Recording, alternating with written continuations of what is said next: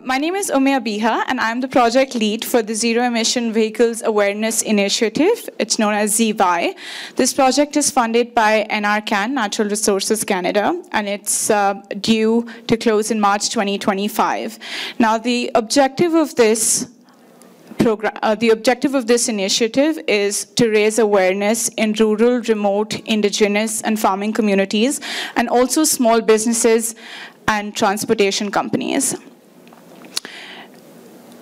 Through this initiative, we aim to start a dialogue within these communities and organizations, and then through that, enable the adoption of zero-emission medium and heavy-duty vehicles. Before diving into this role, I worked as a senior business analyst at Amazon UK, where I honed my analytical skills and passion for driving impactful change. And today, I'm honored to moderate this session and guide our discussions on such an important topic. As this is my first moderating experience, I'm approaching it with enthusiasm and a willingness to learn, and also with the assumptions that any hiccups that I make today will be forgiven by all of you. Well, we hope this session is going to be insightful for all of you and engaging with your help and maybe a bit more fun. Thank you all for being here, and now let's power our revolution towards zero-emission vehicles. We have a stellar lineup of speakers today, each bringing in a unique blend of expertise and passion to our discussions, and I'm excited for the valuable insights that they're going to be sharing with us today. I'm going to briefly introduce the agenda.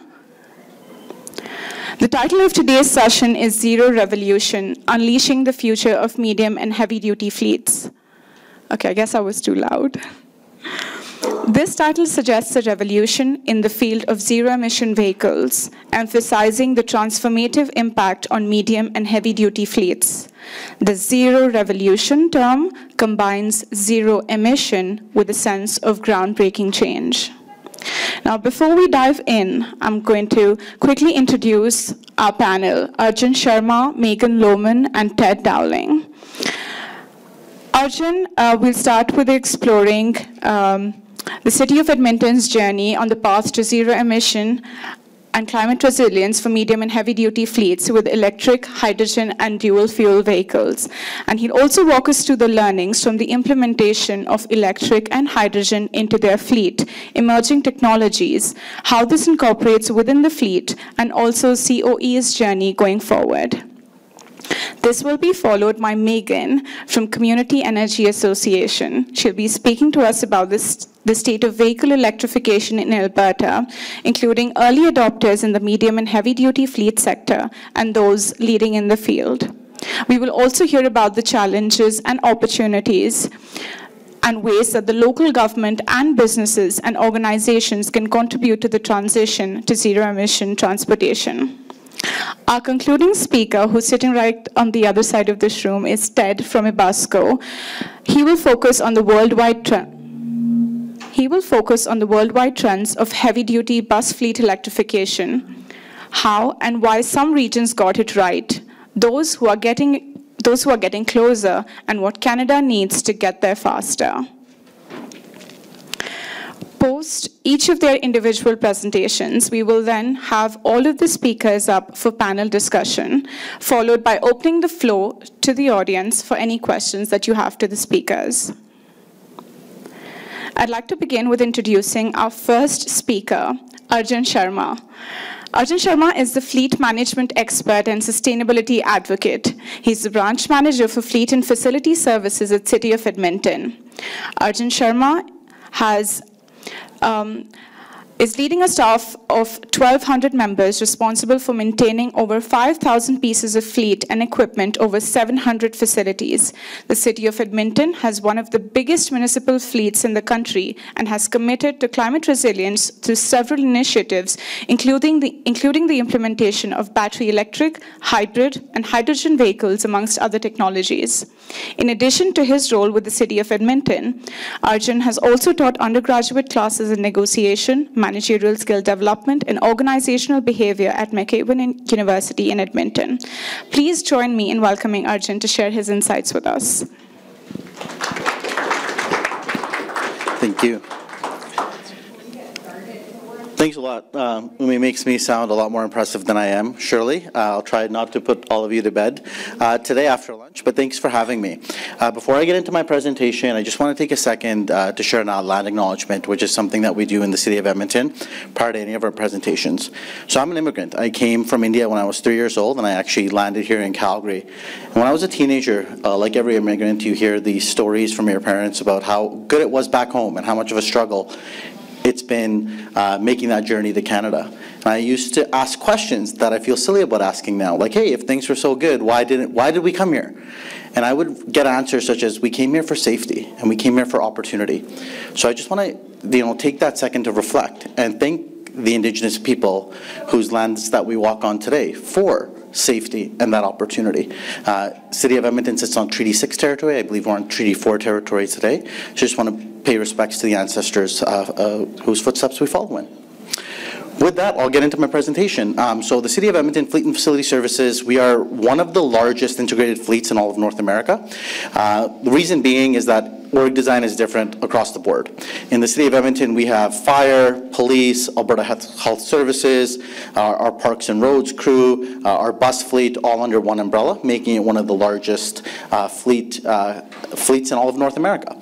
So it's made up of 5,000 vehicles and pieces of equipment, anything from lawnmowers to trailers to fire trucks to 60-foot buses, hydrogen buses, police cars, ambulances, you name it, they're all a part of our fleet. We also have 700 facilities, and I think the facility aspect is extremely important when we talk about our journey towards lower emission and zero emission as well.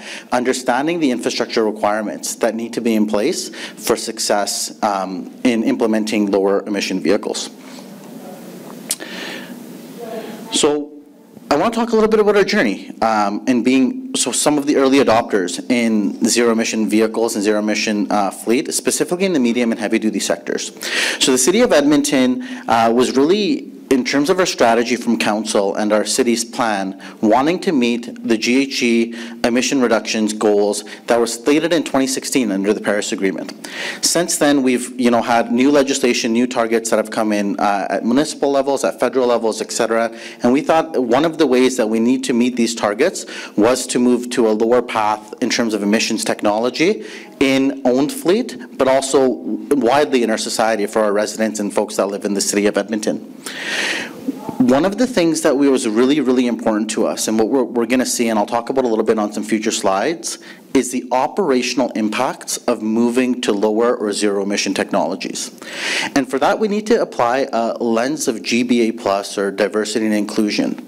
So when you think about a single mother who needs to take the bus to drop her child off at daycare and get to work, do you think that single mother cares about the drive or propulsion system of that vehicle?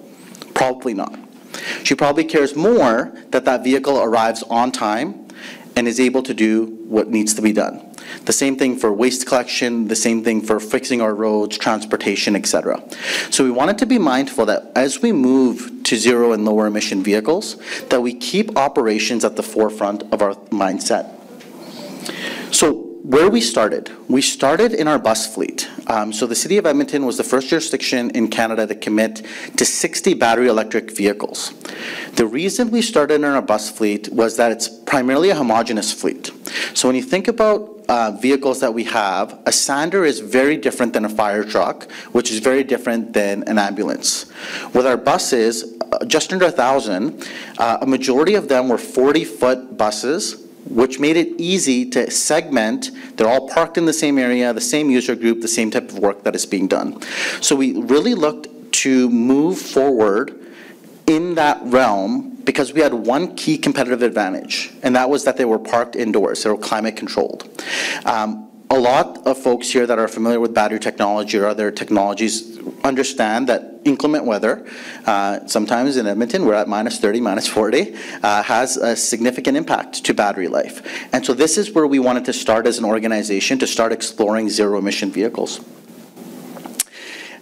Why we went to battery electric? We did a feasibility study a few years ago, and that feasibility study suggested that we start small.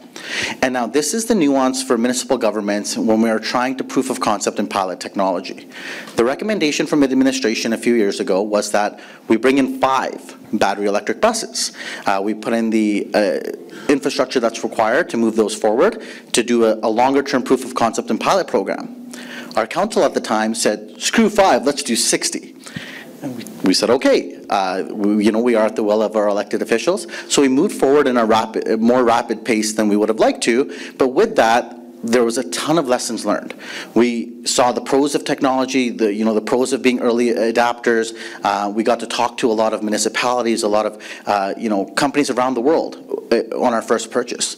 We also were able to lead the charge in terms of infrastructure, working with utility companies, working with construction companies, different charging infrastructure companies, to make sure that our facilities were outfitted for success. And when we talk about success and infrastructure, right now in the light-duty field, it's easier to purchase vehicles, right? I can buy Teslas, I can buy Ford F-150 Lightnings, etc. I can't charge them. And so this is an intricacy when we talk about operations. If I were to buy 30 F-150 electrics tomorrow, our utility provider has been very clear to me that, hey, Arjun, in these specific sites in the city of Edmonton, you can park them and charge them. Whereas in these ones, you would not be able to park all 30 in the same location or charge at the same time. Now for operations, that makes a bit of a conundrum, because generally our vehicles are out from 7 a.m. to about 7 or 8, 9 p.m. and they want to be charged overnight. So it's really figuring out a short, medium, and long-term strategy for success and implementation with the nuances of infrastructure. So when we look at our journey towards zero emissions vehicles, it's really a path forward, and we don't want to be prescriptive when it comes to outcomes. I am looking at a variety of different technologies to reduce our carbon footprint today and into the future.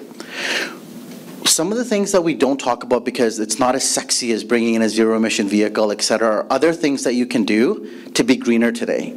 So one of the things that we're doing is we're right-sizing our vehicles. If somebody has a Ford F-350 or a full-ton truck, we're doing a deeper dive and saying, hey, could you go with a smaller SUV? Could you go with a smaller truck?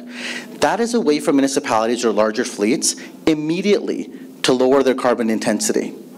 We also have the ability to look at different electric options, whether they be plug-in hybrids, full battery electric vehicles, or your traditional hybrid vehicle. And these studies are starting to emerge now in regards to the pros and cons of all of these technologies. We know that in cold weather climates or range limitations of battery electric in light duty, medium duty, and heavy duty. That being said, there's a ton of research that's coming on for shorter routes that it is almost optimal to go to a battery vehicle as opposed to something like a hydrogen vehicle, which may lack infrastructure for longer haul trips, if that makes sense. There was a pretty cool study by Toyota that came out in June or July of last year, where they talked about how carbon intensive it is for mining for batteries. And what Toyota suggested in that study was that the number of raw materials that go into one long-range EV could power 70 hybrids.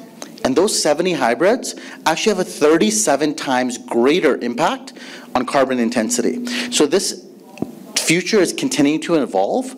That being said, I'm not against battery technology at any means. It is from 5 years ago to what it is today, to what it's going to be 5 years from now, is just, it's a walk along a linear line of efficiency, getting better, and learning from, industry and other partners that are using it. We're also really big into hydrogen. We're probably the leaders in North America in terms of where our hydrogen program is at. We have two hydrogen fuel cell buses that we've brought in for testing that take compressed hydrogen. We are also really excited about a dual fuel program that's moving forward. So what dual fuel technology is, and I might have a slide a little bit later, but it actually injects hydrogen into your traditional diesel vehicle. And it's cool because it sits, and I'm going to get fleet nerdy here, I'm sorry, but it sits on top of the engine manifold and directly puts hydrogen into the different cylinders at different frequencies. And in paper theory, you should be able to reduce emissions by 30 to 80%. So those vehicles are going to be on the road. We're going to have 2 buses and 2 waste trucks at the end of Q1 this year. And we're really excited about that program because that now allows us to retrofit existing infrastructure. The billions of dollars of vehicles that we have are not garbage and we're bringing in new vehicles. We can start retrofitting and making a difference in terms of climate impact today. And lastly, we're also looking at other emerging technologies. So Porsche last year, and it's available today in South America and some parts of Europe, they have a 100% renewable gasoline product that's taken from carbon capture, from carbon in the atmosphere. So we want to make sure that we're not being prescriptive of what that long-term outcome would be. 20 years ago, if I stood in front of you and talked about electric vehicles, I'd probably be laughed at. And 5 years ago, if I talked about hydrogen vehicles, I'd be laughed at. Maybe 10 or 15 years from now, we'll be talking about solar-powered vehicles or hydrogen fission or something else. So it's always good to keep on cusp of the technology and not get too far ahead of yourself. So we really want to move forward with an approach of curiosity, testing, and science.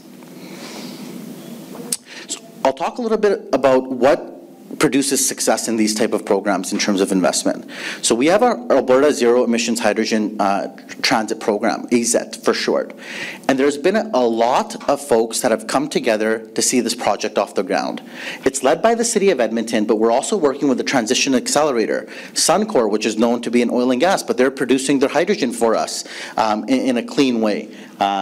Edmonton Transit, Strathcona County, which is a neighboring municipality. We're also working with Rome Transit in Banff and Jasper to bring in 2 buses that are New Flyer buses powered by Ballard fuel cells to test them in our cold weather climates. And so far the tests have been pretty encouraging in terms of what the vehicle can do, but there's lessons learned like with any technology. We're finding out that the clarity of the hydrogen that you put in is so critical to success. Otherwise the fuel cell starts shutting off. We're finding out that hydrogen infrastructure is new, so sometimes hydrogen is not available today to refuel that bus like you would. But there's a lot of learnings and a lot of data, and what we've done is we've actually collaborated with the University of Alberta and other academic institutions to help us on this journey to do testing, get the data, and make sure we're able to make decisions rooted in science and quantitative facts as opposed to opinion. So when we look at fleet conversion, we have hopes for our bus fleet, so that's our heavy-duty fleet, to look at converting up to 440 vehicles over the next 4 to 6 years. This is really exciting. We have very aged assets that are up for renewal, and our council is going to be able to make a decision on whether or not they want to replace those vehicles like for like. So like for like would be diesels for diesels. Or do we want to move forward and start looking at the possibility of replacing a large chunk of these vehicles with zero-emission vehicles, whether they be battery electric, hydrogen, or something else. And so because of that, we need to make sure that our infrastructure is able to support the vehicles that we bring in. Now, in the back of the room, you probably can't see this slide, but really what it talks about is when you start bringing in different types of vehicles, the impacts it has on operations. When we retrofitted our bus bay to be able to work on hydrogen vehicles, guess how many regulations existed? 0. Nothing. We are creating and pioneering the regulations that are required for having these vehicles stored and worked on in your facilities. This is a big undertaking because now you have compressed hydrogen coming indoors. So with battery electric vehicles, some of the infrastructure considerations is how many megawatts of power is going into the facility? How are you storing power within the facility? How are you charging buses? With hydrogen or compressed natural gas, it's totally different infrastructure. It's, do you have blast walls in place? Do you have detectors in place to detect leaks? What happens if there is a leak? What happens if there's an open flame or spark? In some of these facilities, we're also welding across, literally 50 feet away. We're welding, or we're doing other types of operations. And so what does that mean for infrastructure? And what we've decided to do in the City of Edmonton, and we're really excited about, is our new transit garage is going to be our swing garage. And that facility is going to have the ability to house hydrogen fuel cell vehicles, battery electric vehicles, as well as your traditional diesel vehicle, all in one facility. What that's going to prepare us for is through proof of concept, through pilot, is the next facility that goes live that's going to be zero emission only by 2050. We're going to have a lot of lessons learned as to how to correctly design and retrofit our facilities. In terms of seizing the opportunity, now's the time. There is so much dialogue, there are so many grant programs that are available, there are so many partnership programs that are available to start looking at organizations, large or small, on how to reduce your carbon footprint. There's been more investment in the last couple of years from the provincial government, from municipalities, the federal government, and really around the world around reducing our infrastructure and cost of entry barriers for battery electric vehicles. And so it's a really, really important time for jurisdictions to think about how can they leverage, in a fiscally responsible way, all of these grants or funding opportunities or partnership opportunities that now exist. One of the things that we did, and this is why we have to be so nimble, is last year we went out for a hydrogen fueling station RFP. Now, this request for proposal was unique because we were going to have it fenced off with 50% of the production going to the City of Edmonton and the buses that we were going to be bringing in, and the other 50% going to private sector, where they would be allowed to use hydrogen at one of our garages. So we went almost all the way through the RFP process. We got to council with our order of 40 hydrogen buses. There was no money. They said, scratch that order. So alternatively, we had to scratch the permanent fueling station. That doesn't mean we stopped. So now we're working with the Emissions Reductions Alberta and the feds to bring in temporary fueling stations, saying, hey, we still want to move forward with hydrogen. What are the options that we have available to us? And here's where things get really interesting. When you think about hydrogen fuel cell vehicles, it's still an electric bus. Sure, it's called a hydrogen bus, it's still an electric bus. All of the drivetrain components, everything is electric on that vehicle. But what happens is your store of energy is now in hydrogen as opposed to electricity. Your hydrogen goes through a fuel cell, generates electricity, drives the bus forward. But now if we think about that concept and scale up, imagine you had a larger fuel cell, and in your parking lot, you had compressed hydrogen. Now you have the ability to run that compressed hydrogen through a fuel cell to generate electricity for electric vehicles, but also put it directly into vehicles. And that's something that we're really, really interested in exploring over the next couple of years. In terms of our fleet, wide variety of electric vehicles in our fleet, anywhere from lawnmowers to buses to police cars. You see a couple of F-150 Lightnings in that picture. We have hydrogen, the buses that I talked about. We're also going to be purchasing 100 Toyota Mirais, which is a full hydrogen fuel cell light-duty vehicle that you can see right over there within the region. 6 are arriving within the next couple of months for the City of Edmonton. We have a ton of hybrid vehicles, and we're also moving forward with the dual fuel technology that I talked about on a couple of buses and waste trucks. So by the numbers, I'll talk about dual fuel technology really quick. So this is Alberta, it's homegrown, which is really exciting. So generally how this technology exists, and it's not new, it's probably a couple of decades old, is generally they would input hydrogen into the air intake, which is here, okay? What that did is the hydrogen burned up usually on the first couple of pistons. So it wasn't evenly distributed across the engine. Did you get some efficiencies? Yes, but you had the engine cooling and heating at uneven times. What a local company in Edmonton, and they've expanded to Calgary and Alberta, have done, they've created an engine manifold that actually goes over the complete engine. Regardless of if it's Volvo or Cummins or Freightliner, you name it, this injects hydrogen directly into the pistons at different frequencies. And the reason we've selected to do a proof of concept on 2 buses and 2 waste trucks is we want to know the difference in frequency and timing of hydrogen in a start and stop application. So that's your bus, right? You go a couple hundred meters, you stop, you let passengers on and off, versus a highway application where those waste trucks are driving to the dump, which is out of town and back. So we're really excited about the initial results. Diversified and others have already implemented this technology, and they are seeing significant reductions in terms of tailpipe emissions and better bang for your buck on diesel. So with that, the last thing I'll talk about before we get into the numbers is driver behavior.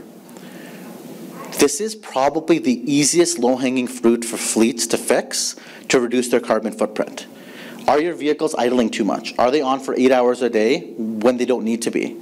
Are your operators accelerating really harshly, braking really harshly?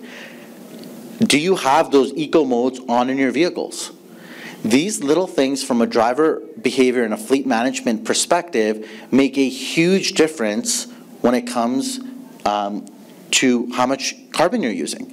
So we were able to save about $1 million a year in gasoline and diesel costs just by implementing a program around driver awareness, anti-idling, and less harsh acceleration. So this is also a piece to the puzzle as we move towards a lower emissions future. Lastly, in terms of what we have today, not what we have on order, but what's actually on the ground today, we have 161 hybrid units. Of those, 100 are police units.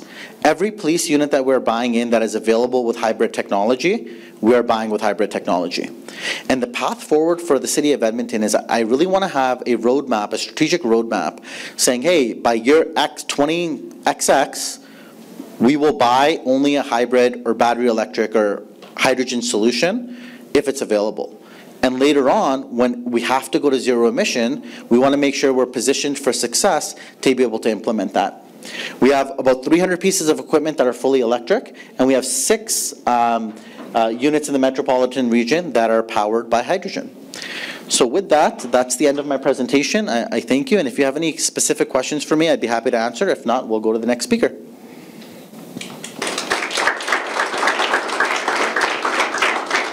I see a question in the back. Go ahead. Yeah, very quick. Do you know what kind of hydrogen is produced by some? Is it blue? It's blue hydrogen, correct. Oh. But I mean, I can talk a little bit more about that narrative.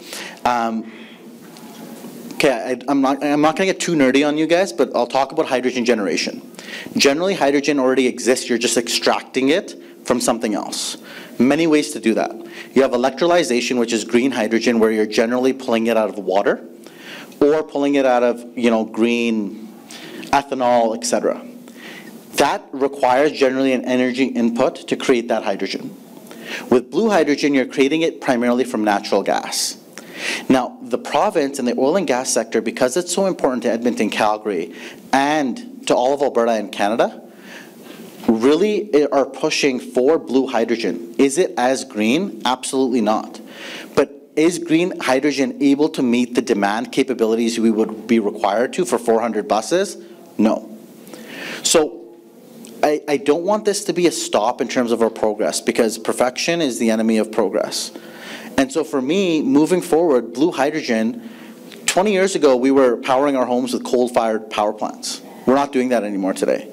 So for me, I want to continue to advance hydrogen infrastructure, because I know hydrogen and the production of hydrogen is only going to get greener and greener.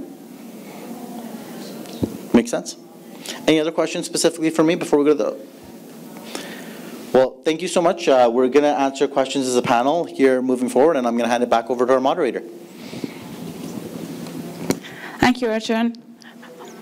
City of Edmonton's journey towards the technological advancement in medium and heavy-duty fleets is truly commendable. We wish you the best with everything that's coming forward. It's exciting. Well, moving on, we have Megan. Megan Lohman is a climate and energy leader and a collaboration advocate. She is the acting CEO of Community Energy Association. She's been working in the field of climate energy for 20 years, engaging with local government, industry, public, and indigenous communities on innovative local solutions to support the transition to low-carbon communities. She's passionate about designing and implementing high-impact initiatives through effective collaboration between the public and private sectors. Megan is the acting CEO for the Community Energy Association, and in her position has facilitated impactful projects in the transportation, building, and waste sectors, including the award-winning Rural Electric Vehicle Network development. She has been involved with the Energy Futures Lab in Alberta for 4 years and sits as a vice chair for Electric Mobility Canada. Please join me in welcoming Megan to share her insights with us. Please come, that's yours.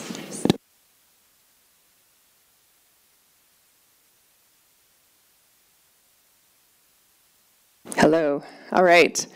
I think I have to pick up the pace. a little bit. So our organization, we're a charitable nonprofit working across Western Canada and a little bit in the East as well, in Ontario, supporting local governments, communities, Indigenous communities as well, in the areas of climate and energy, really focusing in on those bold actions. So how can we help communities plan and implement, ideally at a scale that can be replicated and scaled in a regional or provincial way? We work across all sectors of built environment, waste, and transportation. Today, the context, of course, that I'm here on is the development of electric vehicle networks and progressing toward adoption of electric vehicles across the spectrum. This is just a quick snapshot of the work that we have done as an organization. All of the dots and lines are networks that we have helped local governments, regional governments, and Indigenous communities install. And the purple one is in progress right now, shovel ready. We just need another 2.5 million. So dig deep and let me know after if you can help.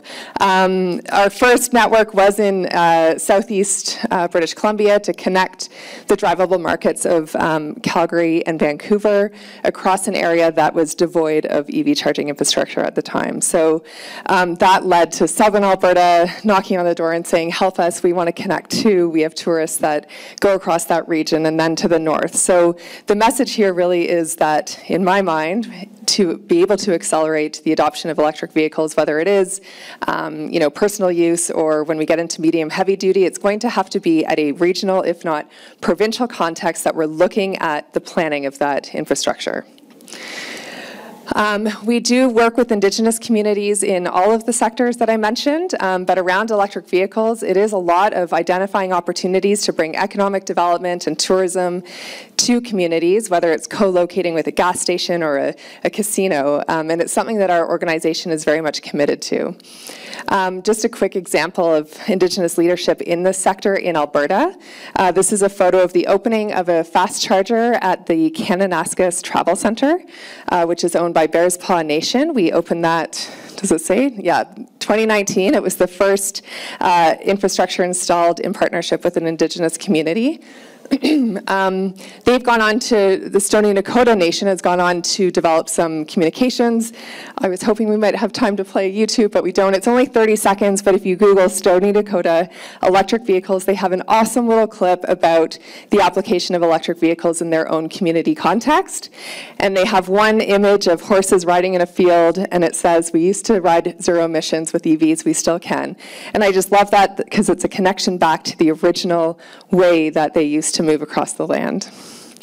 There's all sorts of other climate leadership more generally across the province, and I'd point to Kainai First Nation as one of those leaders as part of the Blood Tribe work across both Canada and Montana. Okay, some quick grounding context when it comes to both personal vehicles and medium heavy duty at the national and provincial scale. And I'm talking in the Alberta context when I say provincial because it's an underdog in Canada that doesn't get the recognition I think it deserves, obviously the leadership that Edmonton has shown, but private sector as well. National context, so medium and heavy duty vehicles total about 27% of our transportation and 6% of Canada's total emissions.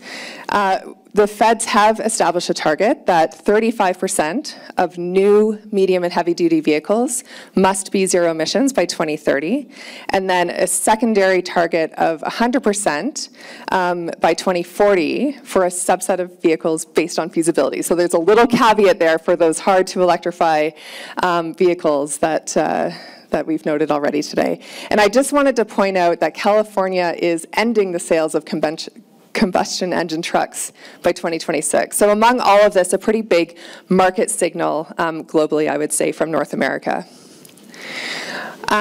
Just wanted to demonstrate the models that are available, and Ted will certainly dig deeper in this in terms of market availability. This is for for US and Canada altogether, and basically to demonstrate that even just over the last 3 years, incremental growth on the models that we're seeing available. Getting to the Alberta context, we actually have I should have mentioned, I am from BC, but I say we because I have an affinity for Alberta and the innovation here. So Alberta does have a high rate of EV adoption in comparison to provinces that do not and have not ever had incentives. So of course, you probably know that BC, Ontario, Quebec have had vehicle incentives for a long time. Obviously, the adoption of vehicles in those provinces is very high, much higher than Alberta. But when you compare Alberta to those that haven't, and even a few that have, including PEI, the adoption rate is the highest among those. Vehicle sales over 2022 for passenger vehicles for battery electric rose by 63.7% over that year. It is growing rapidly. The total percent of battery electric, plug-in hybrid vehicles in all market sale for that year was 1.2%. So charging infrastructure, I mentioned that this is a passion area for our organization. Obviously, you can see along the Trans-Canada Highway, lots of opportunity to stop and charge your car. Once you start to get, into the more rural areas, that connectivity gets a little bleak. This is from an app or a website called plugshare.com. You can look at charging infrastructure globally on that app. Scroll around the world and check it out. What's interesting in terms of the adoption of electric vehicles, and this is from ATCO, is that where we have been able to install EV charging infrastructure in a really dedicated way, we've seen accelerated growth. This compares the rate of the percentage change between 2022 and 2023. It's really interesting. I mean, I think there were 0 up there before, so the change, is relative. But in 2023, this is what we've got. And of course, around urban centers, we've got a higher adoption of electric vehicles. So I'm going to flip over to the medium-duty, heavy-duty vehicle space and give you a few leadership examples across Alberta, but I'll just start with this. This is not in Alberta, but just, again, another example of signaling a market shift. Canada Post has committed to 100% electric delivery vehicles by 2040, 50% by 2030. They have 14,000 vehicles across the country. That is 7,000 vehicles within the next 6 years, the supply of which will be interesting because they're not the only ones, of course, that have made that commitment. Here in Calgary, NMAX has 2 custom-built trucks that are on the road now. They were the first utility in Canada to deploy these, and they want to go fully electric in their fleet by 2030. Driving Force is a rental company, also available here in Alberta. They've got electric rentals. This is a Lion 6 truck. They've got cargo vans, Ford Transit. You can rent those today in this province. Parkland County, just west of Edmonton, was the first school district to adopt electric buses, or an electric bus in 2017. St. Albert adopting 15 electric school buses. Speaking of which, also has, as part of their fleet, they were the first municipal fleet to adopt electric buses in 2017. Some early lessons learned on the operations and maintenance of that fleet, which Ted can get into if you are interested or not. But what they found is that these buses are producing 51% less greenhouse gas emissions. Kind of a fun one. This has gone wild in Alberta. Converting to electric Zambonis has become a big thing thanks to the funding from MCCAC. Here we've got Grand Prairie, Brooks, Leduc, and Didsbury that have all converted their Zambonis. Coaldale, Medicine Hat, there's a whole bunch of them that have found that this is a benefit not only from an operations perspective, but health and safety, frankly. Burning a fuel inside an enclosed building is, I don't know why we still do that. An interesting one out of British Columbia, just north of Kamloops. This is the New Afton Gold Mine. This is the Sandvik LH518B loader that's used in their underground mining facility. It is 100% electric and uses battery swapping technology. So they don't have to wait for recharge time. They actually have an automated swapping of a battery that would be kind of pre-filled, ready to go at the end of this truck shift. They've also got this 100% electric truck that, let me see, sorry, I had the stat here. Oh, yeah, by replacing one of these to electric, they, at full operations, reduces the overall greenhouse gas emissions of this mine by 2%.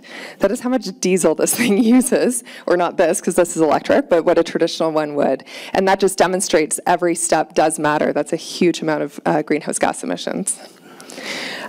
Tech converted all of their shuttle buses from the community of Elkford up to the mines with electric.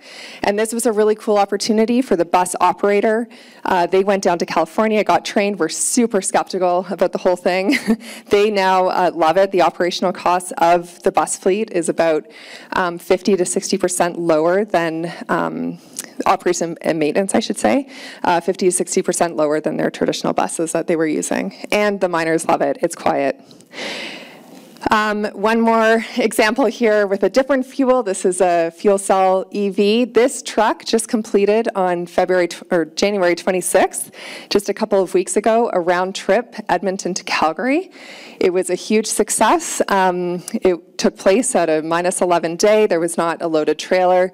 That's the next trip that they'll be taking. But this is a pilot project with the Alberta Motor Transport Association. You can find out more information about their ZEV AI initiative. Really interesting application as we heard about with Edmonton. But what they have found is this return to base type trip where you have a centralized fueling station. It's very expensive, of course. This is an application that they really want to expand on with the Nikola truck. So I won't dwell on this. I think Ted might speak a little bit more to this, but of course cost is going to be a consistent hurdle. But as you've heard, operationally and maintenance-wise, significant savings to be had. We really need dedicated fleet charging, especially for medium duty. I have been stuck at the Electrify Canada, Deerfoot City charging bank waiting for the whole fleet of Amazon delivery trucks to charge there at a public charging spot, and that is incredibly frustrating as a driver. So making sure that we are educating and engaging our businesses within our communities. I want to be able to show you the grants that are available right now. All of these, there's lots more information online, of course, but these are all available nationally. We do not have EV grants or rebates available in the province of Alberta, and I don't suspect that we will in the near future. So we do rely on, other mechanisms like organizations, Arm's Length, of course. ERA and MCCAC have both been great partners in enabling funding in this province. But these are great federally available opportunities. And I'm going to stop there with the launch of our Peaks to Prairies event down in Lethbridge in 2017, hosted by Lethbridge College, where they have got a workforce transition initiative in place. And we were able to showcase early EVs. This was very early when we were slugging a bolt along the road to get there. And that's it. Thank you.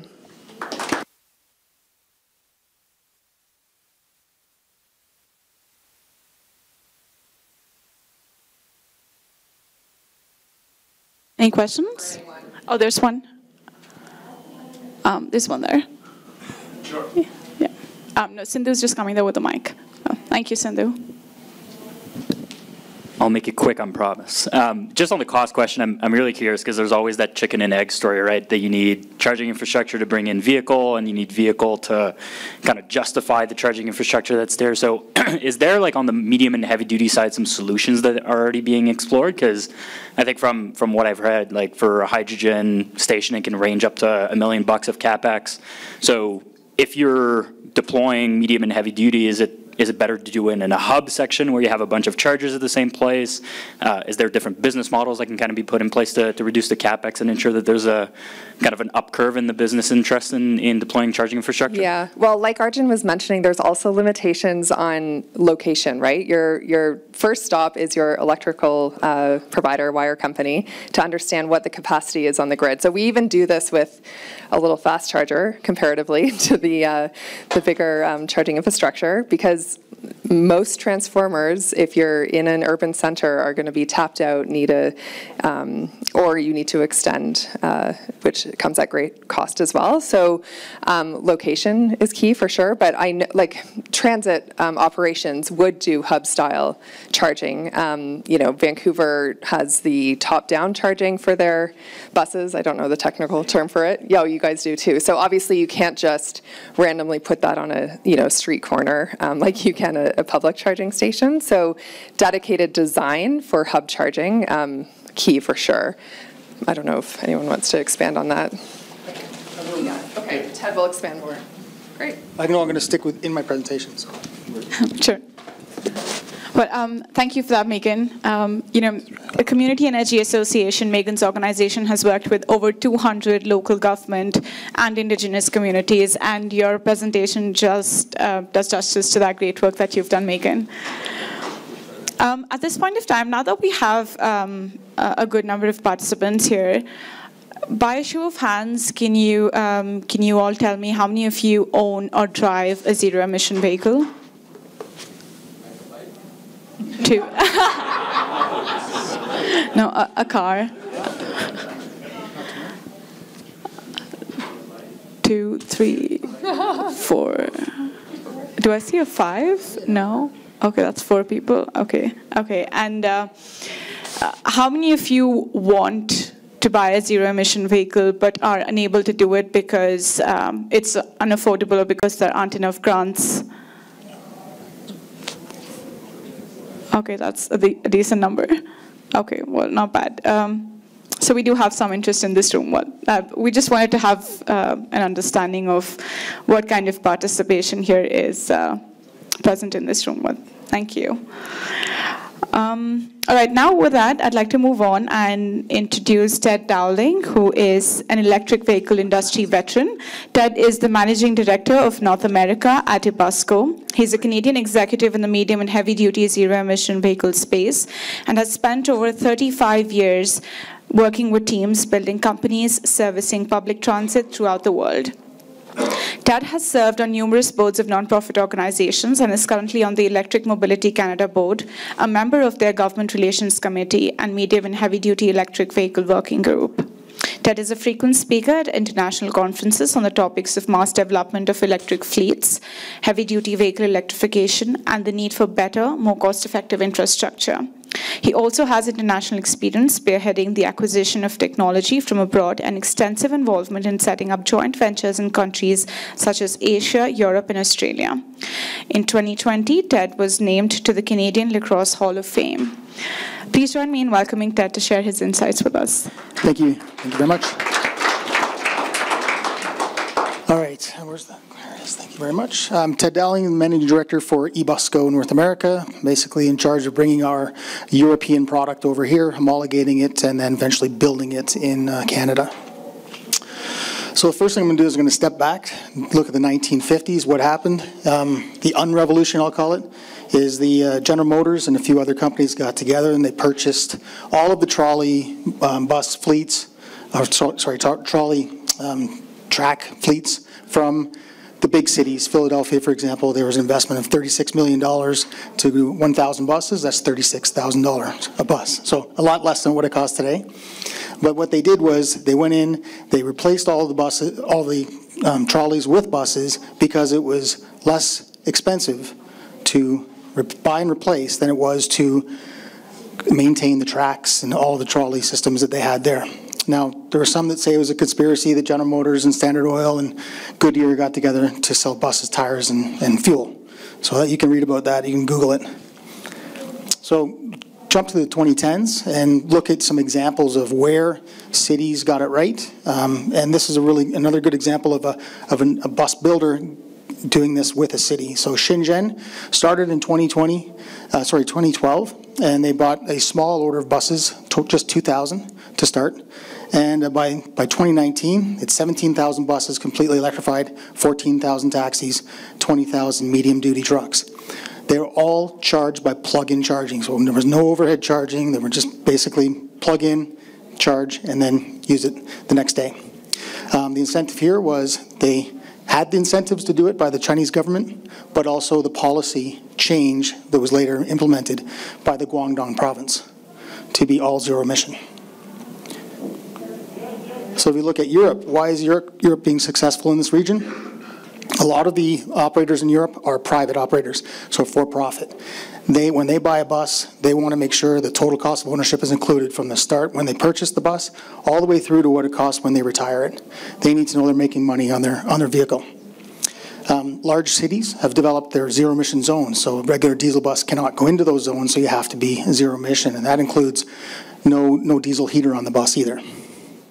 So this led to the mandate, which was recently announced, 100% zero-emission buses by 2035 with 90% by 2030. That's a very ambitious goal. And also there's a lot more competition in Europe. We have about 20 different bus builders that can sell into Europe. Right now in Canada, you'll see later, we only have 2. It's a very open market. What I mean by open market is when a specification or a bid comes out for a bus, it says, this is the criteria we need you to meet, these are the objectives, and please bid on it. It's a little bit different than here, which I'll get into later. Another thing with the Europeans, the standards they have there is almost all the charging is exactly the same. It's pantograph up. Now, we've decided to standardize on pantograph down here. This pantograph up and then CCS2 plug-in. So it's all the same. Every bus manufacturer has the same equipment. Every operator has the same equipment. It basically deliver a bus, whether it's built by MAN or Iveco or Ebusco, it's the same charging standards. And they utilize their buses a lot differently than the Europeans do. So a high zero-emission bus utilization, so over 600 kilometers a day. You can see in this graph here, what happens is they take the bus out, it goes into service for 6 hours, it comes back in, charges for an hour, and then goes back out for 6 hours. They operate it much like an aircraft, where it comes in, gets serviced, goes back out. So again, the more operating time means more profit for that for-profit organization. They also have manufacturing contracts, or maintenance contracts, sorry, with the manufacturer. Very similar to the first 2 examples of the General Motors and then with Shenzhen with BYD. This is the same thing. We have contracts with our customers now where we maintain the buses as well. And we also have partnerships with the local utilities. Just recently there was an announcement that one of our customers basically said they have too much power where they had at their facility, because they're not using as much as they thought they would. So they're giving that now back to the utility. And also in Europe, it's a green grid, where a lot of the places we're getting power from are the windmills, turbines, and we're also getting it from nuclear. So you look at where we are in Canada today, 6,000 of our 17,000 buses, same size as Shenzhen, have over EPA engines. They're 2007 and older. They emit almost 30 times what's allowed today from engines. The reason why they're there is because they're cheaper to operate, but they do break down more often. So we have a low zero emission bus utilization, so under 200 kilometers a day in a lot of cases. We also have a mixed bag of the charging. We have pantograph down fast charging, pantograph down slow charging. We have plug-in charging from the ceiling, plug-in charging from the ground. And we also have inductive charging. So a lot of things we have to deal with as far as bringing new vehicles here. And we also have a lack of zero-emission bus builders. We only have no bus in New Flyer. And now with New Flyer being one of the only 2 builders in the U.S., they're concentrating on the U.S. market. What's missing? Yeah, sorry, I was missing my graph here. But but it's an optimistic forecast for electric buses right now. We look at the Beachhead report, the approach, we're going to show you the next slide. Talk about by 2030, we want to electrify all the buses. That's the only way we're going to meet our 2040 goals. And so if you take a look here, so all transit buses and school buses by 2035, this was done by the Pembina Institute. And then by 2030, 2030, and by 2035, the medium heavy-duty vehicles, and then by 2040, all of the your heavy-duty trucks, long-range buses as well. And this is, we can meet our emissions reduction targets by that. So how do we get there?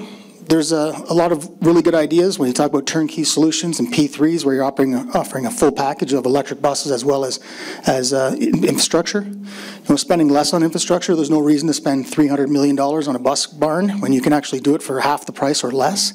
And it's a concept, if you take a look at this, the 3 ice rinks here in Calgary, where you have the bricks and mortar up front and the sprung structures in the back.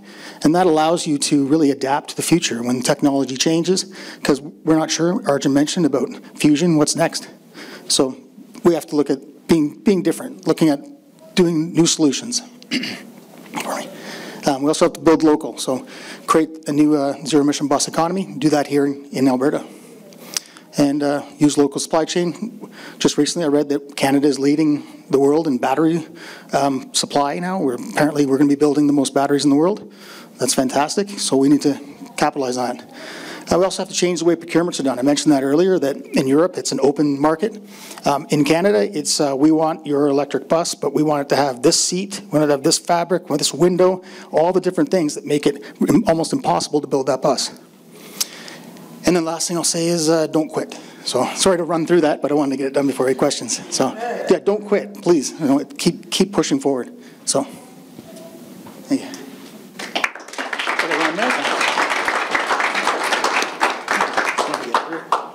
Any questions for Ted? Oh, there's one there. I'm sorry. Actually, I have a question. She's just coming to you. Sorry, she's just coming to you with the mic. Would not be able to hear you up front. Thank you. Sorry, I have a question actually for the entire panel. Are you guys being able, more for the city of Edmonton, I guess, are you guys being able to benefit from the clean fuel regulations that have been applied since 2022, where you can get credits for replacing your normal combustion engines for electric vehicles and hydrogen vehicles, more clean, right? Loaded question. I would say, are we benefiting? Yes. Is it to the extent that's required to be cost neutral? Not even close. So just to give you an example, diesel bus costs about $800,000. Fuel cell bus or BEB in the Canadian market costs about $1.6 million. Now, depending on where the manufacturer is located, if you're not going with Nova, you're going with New Flyer, there's also currency changes that you have to look at as well. Now, the incentivization we have per bus is $8,000 a year. So it takes quite a while to fill that gap. The other piece is the variability of fuel costs. Diesel costs can fluctuate, you know, Russia, Ukraine, whatever, but they don't fluctuate as much as you've seen your energy bill fluctuate over the last 5 or 6 years. So there's multiple things. Do the incentivizations help? Yes. Are we still continuing to push provincial governments, federal governments for more competition in the space, for more incentivization programs? Absolutely. It's difficult downloading all of the tax burden onto homeowners in the Edmonton area, because $1 of property tax, or sorry, of $1 of taxes collected, only about 8 cents goes to your municipality. The rest are federal and provincial taxes that you pay.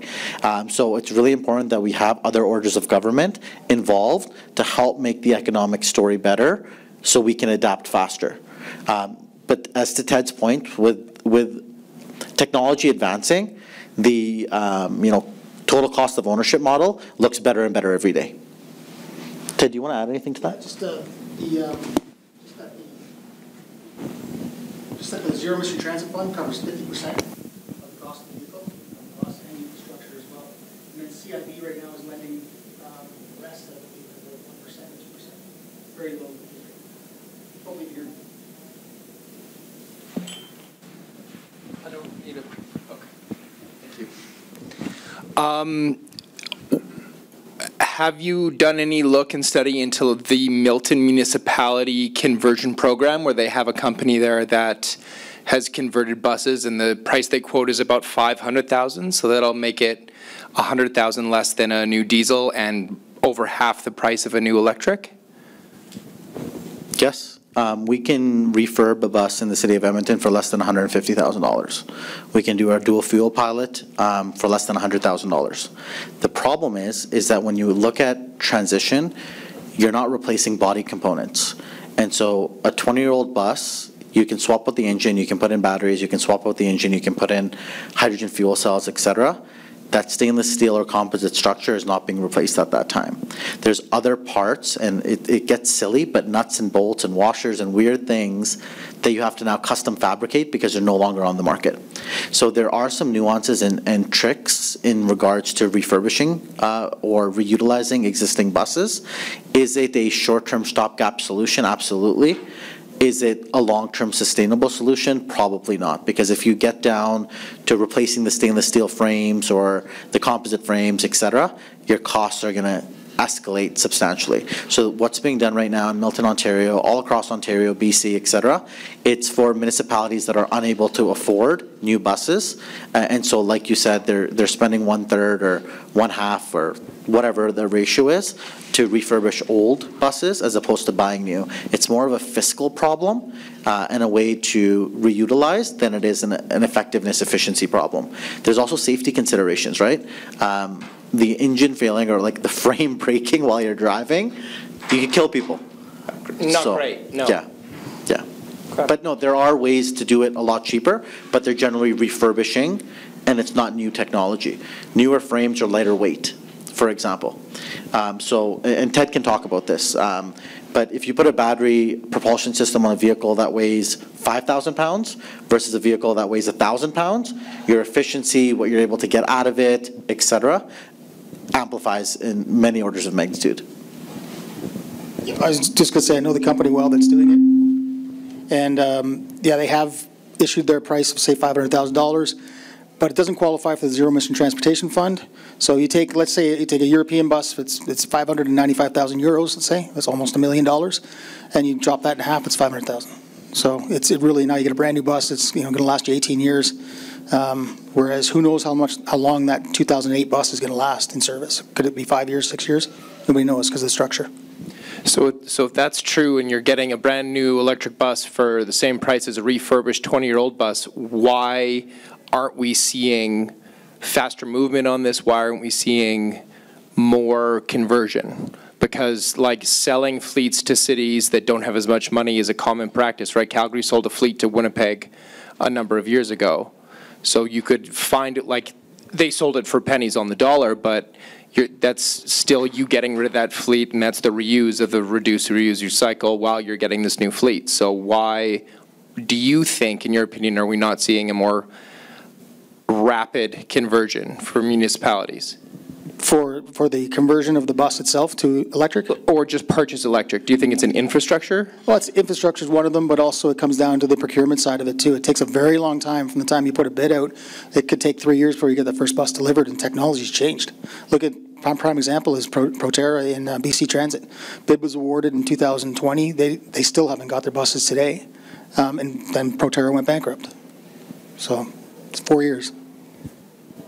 So we need to streamline the procurement and look at P3s. How can we bring buses in and the whole package of energy storage, everything, to tackle that problem? And that's what they do in Europe now. And I'll just add to that, when we talk about supply chain, it's not just for battery electric vehicles or fuel cell, it's amplified there. But if I order 10 waste trucks today or fire trucks today, I'm getting delivery times of up to 36 months with an order and payment today. So, and that's for regular diesel gasoline engines.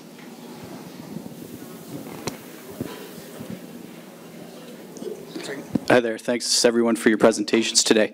I work with a number of rural municipalities in Northern Ontario, and the potential, we've been watching the pilots of bidirectional charging pretty closely and what that means for the total cost of ownership, especially on the light-duty vehicle side. Haven't seen much in respect to studies on what it might do to the total cost of ownership on the medium heavy-duty side. I'm sure it's good as well, but just if you have any insight on any of reports or either statistics or numbers on that as well. I'm glad you asked, because after you asked your previous question, I was like, the other benefit of hub-style charging for, let's say a bus fleet is the ability to load share. So not even by directional flow, but just load sharing across the fleet. So that is what's being implemented in the example I showed of tech with the minor shuttle buses. 12 of them in the bus garage. They've all got their chargers, but the load is managed across them so that you're efficient in how you're using that energy, right, and getting the rate of charge that you need. And then, yes, there are pilots right now on the V2G side of things. Definitely pilots, like it's, yeah. But I think that is a huge opportunity personally, and when we see issues like, brownout warnings in the province with extreme cold, what an opportunity that would have been for all of the capacity that's sitting not just in bus shelters, but driveways.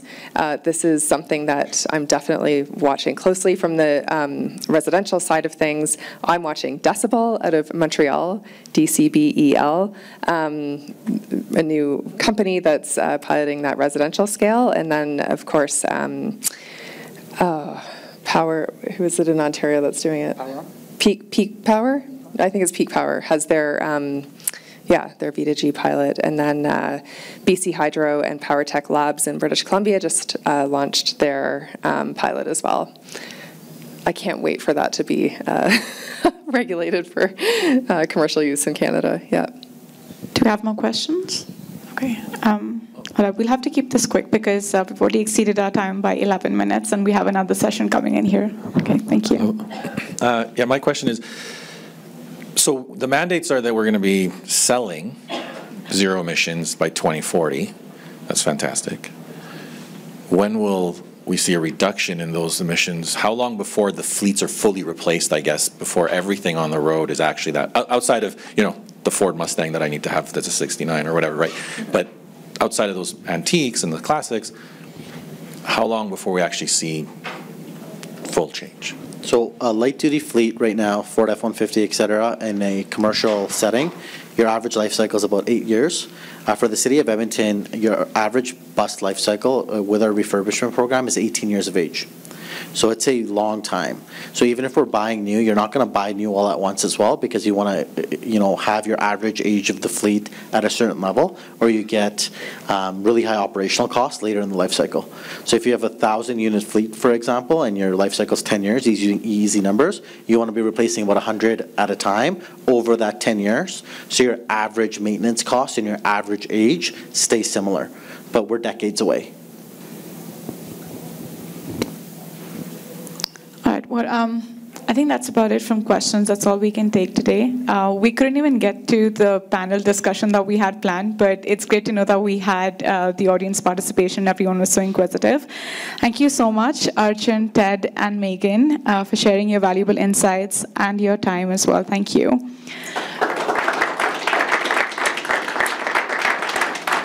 Just one last request from all of the audience here. We have a QR code here. If you could quickly scan it, we have a 1-minute quiz on zero-emission vehicles for you and a short survey that, once you fill in, will help us improve the content that we deliver on zero-emission vehicles. So if you could please just take a minute or two and complete the survey and the 1-minute quiz at the end of it, I would appreciate it. Thank you. Thank you.